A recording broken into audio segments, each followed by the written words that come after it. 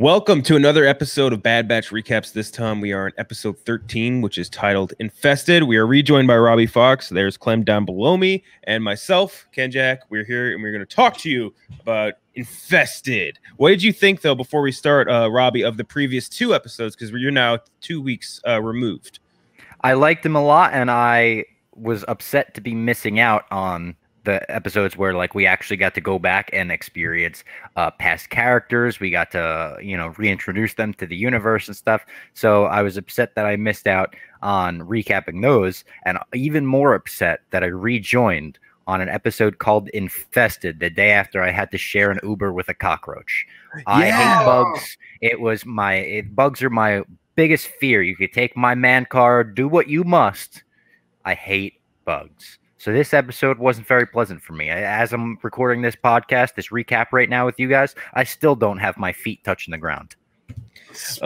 Speaking of not pleasant, you realize Bob did not denounce the H-Man. Yeah. Very interesting. Very interesting. That was BS. I log on to Twitter and Clem's, aligning me with the H-Man out of nowhere. That was should have been your first words. It should have been the denouncement. I got a bug in my room now. Oh, man, you're invested. Yeah, it's just a Bob Fox fucking documentary called Infested. I for some reason we just did My Mom's Basement, so I'm thinking this is like podcast and YouTube mode, or this is a YouTube show. And it's when you said Clem's below me, I'm just thinking people on the podcast will be like, "What the is Clem sucking his dick right now?" Or something. Like, what's going on? Slop on my knob, like corn on the cob. Check in with me and do your job. Lay on the bed. Don't you clip that for social, Ken Jack. Don't you clip that. Definitely gonna clip that. We would never do that, right? We would never take pot shots on social. It's too late for that. Yeah. But yeah, no, last episode was so cool. We got to see the Syndulas, which is awesome. And that was I think me and Clem were talking about this, one of the first arcs I feel like we had seen out of this show where it's two truly connected episodes.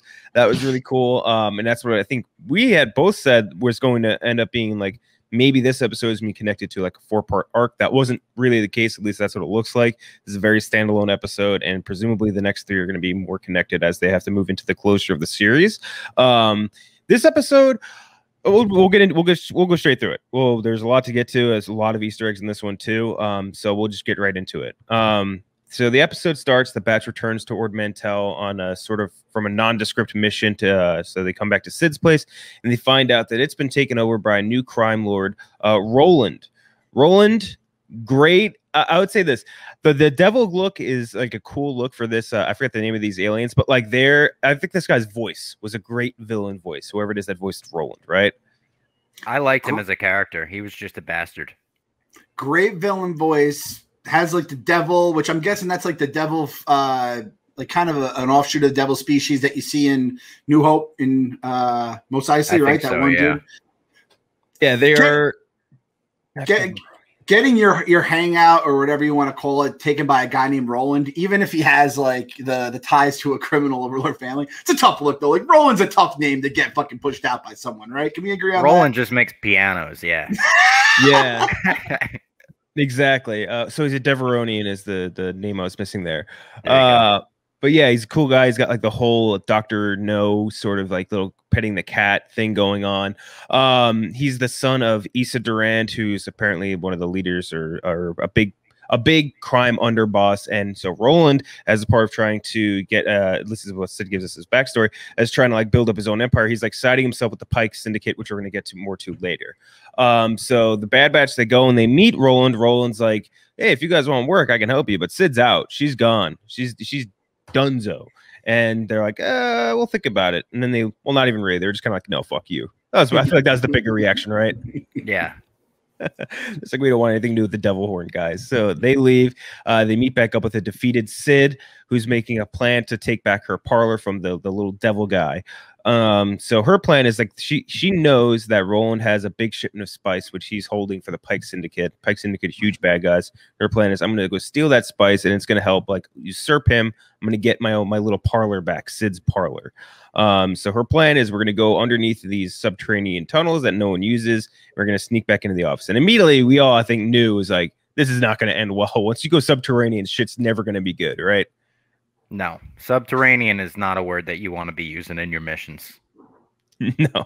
And she's like, they're infested with some vermin too. As they're going through the tunnel, she's like, yeah, there's like some vermin we're gonna have to run into, but it's not gonna be a big deal. Just stay quiet. It's like, why are we staying quiet? It's fucking Sid. It's like, Sid, you're the worst. You make us fly across the galaxy, do shit we don't want to do. Now we're going subterranean for your and like, listen, I think we all like Rhea Perlman, right? But it's like Rhea Perlman is just like, she's like the old lady in the neighborhood. She's making you like bust your ass and you get like a quarter by the end of it. That's what fucking Sid. I hate Sid. So I'm like, do we really want to help Sid right now? And I know she like pitched the way she pitches it to him, but still. Fuck Sid. Fuck Sid once and forever. That should have been what the Bad Batch said. Fuck Sid once and forever. That should have been their thing, and then they just left. Roll credits.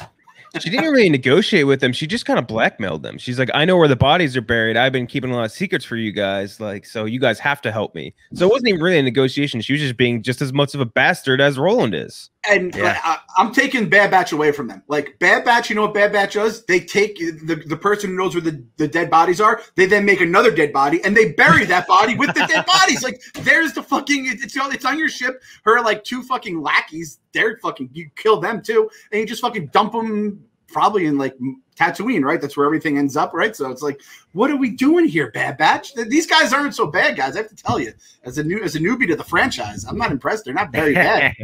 Eject him in the space and just close the loop. That would have been much better for them anyway. So they go into these tunnels. She says you got to look out, like again for the vermin that we're gonna find.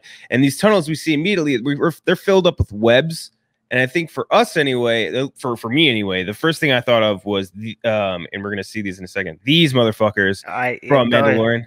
Take them off the screen. Just that's the first thing. Poor Bob. First thing that came to mind was that fucking nasty snow spider from Mandalorian, and I'm like, oh my god, are we gonna see like a non-Arctic version of this spider? And I was like immediately horrified because I hated those creatures so much. So basically they break in, they get past it without incident. They break into the office, they steal the spice, they load it onto the mining carts, and the henchmen that work for Roland, they chase them, make a lot of noise in the process. Yeah, sorry, Bob. They chase them down there through the mining carts. They shoot at them. They make a bunch of noise, which again, Sid told us earlier, don't make noise. We're gonna have problems if you make any noise. That's why we're doing this, the hand cart thing, which I always thought those are so cool. Like whenever you're on like one of those things, whatever they're called, like I guess like a lever railway, but those are awesome. I don't know. I think of Temple of Doom all the time, like Indian short round in the little carts. Yes, exactly. I always see like the rides, like upstate New York, they have those too, where like you can like with someone else, like use like the hand lever once and go down like those tracks, and this is cool. So they go with like they get chased by these henchmen again, make a whole ton of noise on their way down, and they wake up these creatures, which we find out are Earlings. They're these little vampiric bat things that are hypersensitive to light, which is apparently their only weakness. They're big ass bugs. They knock out a whole bunch of the henchmen, and the Bad Batch like just barely manages to escape out of the tunnel and then close it up. But they lose their spice in the caverns during the process. So in the meantime, the Pikes show up. They confront Roland, and the basically they say, "Look, you don't have the spice. We are going to kill you unless you get the spice ASAP." And the Bad Batch shows up. And the Pikes tell him, like, look, now if you have the spice, you gotta go get it. In the meantime, you're gonna have to take Omega. And Bad Batch, understandably, fairly hostile to that, right? Yeah. And I love the look of those Pikes too. Like, I wanted to note that when they came in, I was like, ooh, they're kind of badass, unique looking Pikes. Yeah, are Pikes something that we've known about in the Star Wars universe? Or they talked about, or do you see them? Okay, so because when I hear Pikes, I'm thinking like I almost thought like Grand Theft Auto. You know, there's all the different gangs and stuff like that. Yeah. And I was like, oh, we got a little GTA gang. I kind of dug their vibe. Also, fucking, I guess, again, go back to Ken Jack being a history major, which is something I learned on Twisted History. How many wars have been fought over spice? Because I feel like spice is like the fucking beginning of a lot of wars. It's the opium wars of the Star Wars universe, for sure. like more or less. It's a crazy, they're a really big thing. We'll get more of them later in Easter eggs, because they have like a big overarching sort of thing in Clone Wars, for sure, which was an awesome arc or just area. I'm sure Bob's excited to talk about too. But yeah, they're really cool. But So yeah, the Pikes want to take Omega as like collateral while they go to get the spice. Bad Batch is very hostile. That Sid convinces them somehow, like, yeah, take Omega as collateral. Let him take him. Let him take Omega. We don't want to mess with the Pikes. Which, like, the Bad Batch at this point, like, you guys just gotta say, yeah, fuck you to Sid. Like when she gives a request like that to take Omega, like that's got to be the line. The bitch batch. Absolutely. They're the bitch batch. They're the bitch batch. I'm done with these fucking guys right now. Like that was so fucking absurd with that move that got pulled on him there. The bitch. You think this is the thing though? Crosshair might have been the dude that kept them bad, and now that he's gone, it's like I don't know them before this series. These guys ain't bad at all. Well, it's like every boy band, you need a bad boy, right? Like every NSYNC had a bad boy, Backstreet Boys had a bad boy. We need Crosshair back as the bad boy. Yeah, it's like, you know, when like you ask your girlfriend to tell the waiter to send back food because you don't want to be mean. That's like that's Crosshair was that guy for them. Yes. That's their guy. A good one, I like that. So they leave Omega behind and they go grab the rest of the spice back from the tunnels. You see right here Wrecker and Sid sort of like, what would you call it, careening into the hole to get it, which like I didn't expect Sid to be this agile. She was quite limber and strong throughout this. Like she was operating that pulley thing. She's like dropping into this fucking hole with the spiders and gross creatures. Didn't expect that from Sid. Very surprising. And shocker, they get all the crates, but they wake up the creatures in the process. Tech manages to stop them by throwing this big ass flashbang, which is cool as hell. I thought it was pretty cool. Yeah. I thought that was great. And even a good twist on, like, you know, bugs are always attracted to light. They're always going towards screens or whatever. And then to make this their weakness, I thought it was a cool twist. I think we need to get like a NFL draft, like breakdown of Sid, and sneaky athletic is definitely on the list because I'm right there with you. I was like, look at you, Sid, you're moving. And it's Rhea Perlman doing that in my mind, like a heavy Rhea Perlman at that. So complete mind fuck. Yeah, dude, she's chunk, man. She's dense, and she's just got like a big ass muscle strength, and like to be able to do like this sort of like parrot or whatever you call it again, like you're dropping in there on the ropes. It's very cool. And that bow, like she had some bow skills too. I feel like she was moving. Shout out to Sid. She's doing cool shit. But yeah, so they get back onto the ship. They get back to the Pikes and give them their spice. They get Omega back. But they're about to just straight up kill Roland, like Russian live leak style. Like it was weird. I was like, what the? I was literally like, what the fuck? Like they had the knife out about to behead him, and Omega kind of like tries to stop them and be like, hey, look, like you have your shit. Like they should just leave, move on. Sid agrees and is like, look, just call it a bad deal. You don't have to kill this guy. Just we can all move on, go our separate ways. And they say like they had a cool line. I think they said like we don't have bad deals, or like the Pikes don't make bad deals. Which is cool because it shows you, like, with a lot of these syndicates, it's not even necessarily about the financial game, but about the reputation more than anything else. Which I thought was so very, very cool. They end up just chopping off his horn instead. You see right there, a little Hellboy action there. Yeah. Yeah, crazy. I got Sylvie vibes too, right? Doesn't she have one horn chopped off? Yeah. So exactly. That was the first thing I thought of too. Yeah. Oh, I didn't even think about that. Wow. Yeah. Yeah. It's like, now, he's definitely a Roland now, though. Like, you know, he's clearly like Roland is not the prize pupil of the family, right? So, he needed to be torn down a few pegs. Yes, for sure. Yeah, I thought it was the cool moment right at the end, and they just kind of talk about like why Omega stuck up for him, and she's like, "Look, he might not be all bad. The little creature, I forget its name, Rosie or whatever, likes him. Ruby likes him. Like maybe he's not all bad." And that I think is the more overarching part of this episode, and we can just talk about like our general reaction to it. I like the sort of callback retro action they had in this episode. I do think Roland wasn't great as a villain only because he only had like 5 or 6 speaking lines and they tried to make him a little too 3-dimensional. And I think that combined with just the overall sort of pacing of this episode, it's not one of my favorites. I think the action was cool, but it was missing something. And I do think, though, however, that like Roland was a good tool because the Omega defense of being like, look, he's not all bad. He can't be all bad. It's like a precursor to what we're going to get with Crosshair, right? Absolutely. And the fact that Omega is still the one seeing the good in people, kind of the parallel with Boba being the bad guy and Omega being so good and so like, you know, seeing the light in everybody. Thought that was good. And it reminded me of Knives Out a little bit when they say like a dog is always a good judge of someone's character, like Omega being like, his pet likes him, so like I don't know, that's a good judge. So I don't know, I thought that was kind of like funny. Good callback, Bob. Yeah, I didn't even think about that. Omega Fett too is making my brain break again the more I think about it. But I do feel like Roland, he'll definitely be in season 2 or 3. Like we haven't heard the last of him and the Durand family and all that kind of stuff. Kenjack, I was really excited about a 4-episode arc to end the season, but this is just us like ruining the show for us. I was like, God damn it, now we don't have that, but maybe it'll be 3, maybe 2 episodes, or maybe it's just going to be a finale, right? But I do think we're going to have that like Crosshair coming back. I was waiting for him to show up the entire episode. I was shocked he didn't. Yeah, I think we're gonna get a touch up on him again very, very soon, and I think that those final 3 episodes are going to be either arced or at least very connected, because we do need to see now him on the hunt, because that was like the big ending of the last episode was like Rampart telling Crosshair like, look, this is your job now. I want you to hunt them down and finish them. So that stuff is gonna have to come out soon. We can talk about some Easter eggs for this episode though. One of the first things they mentioned right off the top of it was Gundarks. They're like, yeah, wow, Sid failed to tell us about all these Gundarks there. Gundark's very, I think, established thing in Star Wars lore. One of the first times you hear them mentioned is in Empire. He looks strong enough to pull the ears off a Gundark. Basically, like Lucas after he's recovered. Yep. Yeah, you look strong enough to pull the ears off a Gundark. Great line.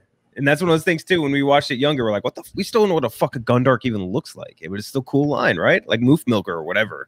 It's got to be so fun to be the concept artist that eventually got to design that. Like, you've heard it for so many years. Everyone in the Star Wars universe knows of it by name. And then to be like, all right, I'm going to design it, like drawing like the big ears and like all of that stuff. Yeah, like that's just a cool looking creature. It looks like something out of Mortal Kombat or something. Yeah, I love it. Is there any part of like Star Wars lore from the original trilogy, like something like that, like a reference that you'd love to like expand upon if you ever had any kind of like hand in creating a new piece of content? There's actually a really obscure one for me. It's not from the original trilogy. It's from The Force Awakens, but I forget the name even. Whoever Han Solo is going to deliver the big Rathtars to. It's King someone. He's like, oh yeah, I got to get these to King so-and-so. And I was like, what king in the Star Wars universe wants these big-ass Rathtar creatures? So like, I want more into that guy. I would love more about Kanja Club too. And who's the other guy? Tell that to Kanja Club. I love that guy. Tell that to Kanja Club, the Guavian Death Gang. Yeah. Oh, that would be a good one. There was a question on My Mom's Basement that was asked if you could basically do the MCU but Star Wars version. So, like, if you had to do in between movies, what like shows would you want to see? I would love to see it between 6 and 7, like closer to 7, obviously, Force Awakens, and get to see like how Han got in with them. That's a good one. Mine's very basic. I just want a little bit more about the little granola bar that Yoda eats, because I always just love when he eats the granola bar out of Luke's kit. So. We saw something, what was that, right? like Michael Keaton McDonald's movie. Just wants the founder. Yeah, he wants the founder of the granola bars. Yes. Yeah. We saw them eat one, I think, in a previous episode of Bad Batch recaps, right? They're eating like one of the ration bars, and we're like, holy shit, that's the thing that fucking Yoda eats. It's crazy. But I agree. They always look good. When I was a kid watching that movie, I was like, fuck, I want that little cylinder, the food ration cylinder, or whatever they called it. But yeah, so the Gundarks over here, beyond being mentioned in Empire, also mentioned later on in Attack of the Clones. I haven't felt you this tense since we fell into that nest of Gundarks. He says how, or Anakin tells Obi-Wan, like, remember that time you fell in the nest of Gundark and I had to save you? They're also in the Clone Wars as well. They have to fight off Gundarks many times. But they're mostly only seen the cartoons again, like this one. We haven't seen them in live action just yet. The Pike Syndicate, which we talked about before, is very, very big, especially in Clone Wars. See them here. They only get cooler looking, by the way, Clem. Not even just in this. They look way cooler in the other stuff. So they're basically like a cartel, more or less, and like one of the biggest crime syndicates in the galaxy. They're a cartel, except instead of cocaine, it's spice. And they have a big history in Clone Wars and Rebels. They killed Master Sifo Dyas. You remember from Attack of the Clones, like the guy who had ordered the clone army. They were the ones that actually killed him, and this is a guy that was with him. That ended up like telling them the story of Sifo Dyas. Is a very cool arc in Clone Wars, and they're also part of the syndicates that took over Mandalore. You see one of the Black Sun guys over to the left, and they took over Mandalore with Darth Maul during the Clone Wars, which is very, very cool. Now, they were one of my favorite syndicate aliens. I'm sure, Robbie, you feel the same, right? Absolutely. The arc where they take over Mandalore is like all time, and that I believe even involves like the dark saber and all that. So connected to the Mandalorian. So check that out if you want to go back on Disney Plus, learn more about the Pike Syndicate. Very cool looking aliens. The Black Sun, big fan of the Black Sun, just the name in general, and then obviously all the stuff in the background with them. Spice in Star Wars, though. I feel like the food in Star Wars is pretty bland, so I can understand why there's just like bodies upon bodies just getting like, because I mean, I think back, like, can you imagine life without like just salt and pepper? Salt and pepper makes everything so fucking good. No wonder why like the entire world was shaped around spices for so long, and like all the crazy stuff with trade ships and wars and stuff like that. You want a boiled plain womp rat, sir?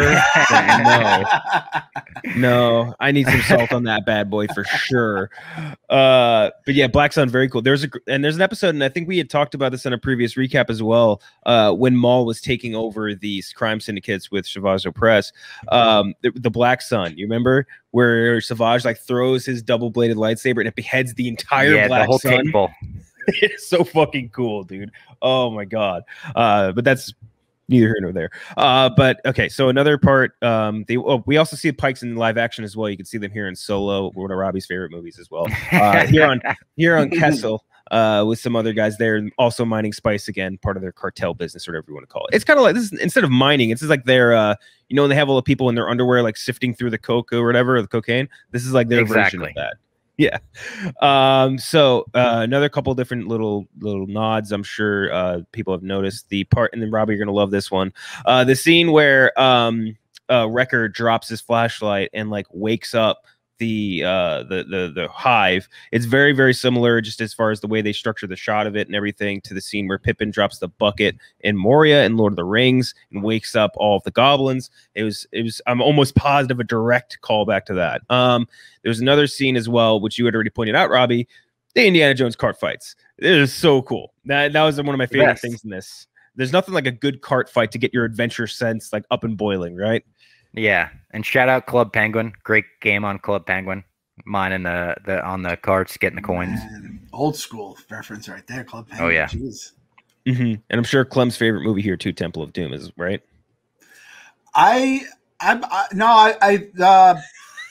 No. Not a big. I'm trying to like do it. I'm trying to like not get in trouble with the Indiana Jones part of Twitter right now. So I'm just gonna just say, yeah, no. It's in the bottom 50% of Indiana Jones movies, that's for sure. But still significantly better than Indiana Jones 4. Yeah. Which that one again, the Indiana Jones 5 that's gonna come out. I think that's gonna be fucking awesome. Yeah.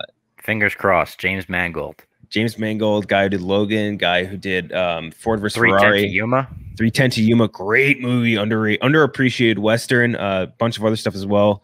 Mads Mikkelsen too now. So we were just talking about Ford vs. Ferrari on My Mom's Basement, and I said if I could do like a spin-off Star Wars movie, I would love to see a pod racing series or movie that's like taken really seriously like that. Oh yeah, that would be awesome. Especially just like seeing them like build out the engines. Like the I said, people are so into F1 right now. Like take nods from that, take nods from racing, and like let's see like a bunch of cool racers redeem pod racing. Yeah, Sebulba versus Watto. There's the title of the of the series. I had some George Lucas slander on the basement as well, talking about the prequels, and let's just say we could just lump that into the Indiana Jones 4 as well, right? So, what'd you slander about the big man? What'd you say? He said that he if he brought Star Wars in, he could take him out too. And he kind of did that with the prequels. I said, let's just redo the prequels and the sequels, which I mean, now I'm getting all the Star Wars people mad at me. So fuck you, fuck Temple of Doom, fuck the prequels, fuck the sequels. And if you don't, fuck you too. Clem is like Frankie standing in the chair, like fuck you, fuck you. Look, man, sometimes there's a time in a man's life where you just got to make a stand, and I appreciate that you doing that. I've been without a kitchen for 2 weeks. I'm slowly losing my mind right now as I hear fucking construction going on upstairs. Oh yeah, so we get into that construction. Yeah. Eventually, you're gonna have to eat your boiled romp rats somehow, right? You're gonna have to put that over your fire pit. So some questions and theories from this episode. I think one that comes to mind immediately was just who Issa Durand is, the mom of Roland, because they the fact that they just kept mentioning her means she's going to be a thing eventually. I just don't want to. I want to know who she is and like what that era or what that part of the crime syndicate is, and just more about that.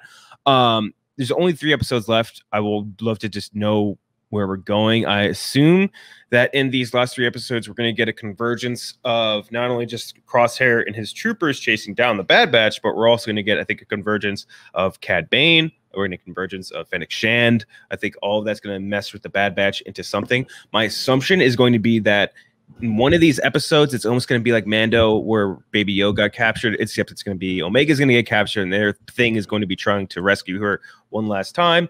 But I also do think that we need to get essentially like a setup for what happened to Omega, because the period while she becomes like an adult is already covered in Star Wars. So like, where is she during those parts? So I hope we get like a little bit of tease of what that is. But I'm not sure. But what questions or theories do you guys have for the show at this point? I agree with you in terms of Omega getting captured. I think that's a good theory. I could see like Crosshair getting her, and maybe even like Crosshair getting her, and then Cad Bane and Fennec Shand helping the Bad Batch get her back for some reason. I don't know, but I also question-wise would love to know for Rebels. They did like in the end like a little flash forward of like, here's where our characters are. I would love to see that for Omega. Like you said, like, where is she for her adult life? Are we going to get a whole new series after the Bad Batch? Is this going to continue past one season? Is this going to be a multiple season show? I don't know. Okay, because that was kind of like what I was going to ask before trying to come up with my theory is, do we know if we're definitely getting more of them?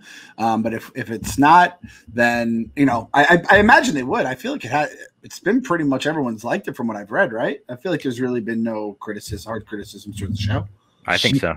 She's very, very good. I think the issue with making a show around her is that she is so one-dimensionally good. You know what I mean? Like, she doesn't have a lot of textural layers as a character where like you need her to have like a little bit like more 3-dimensional. She needs to be like a little bit bad or confused or something, and maybe you have her with somebody else, like, because the Bad Batch is a perfect example of having like the confusion and the more depth to the character.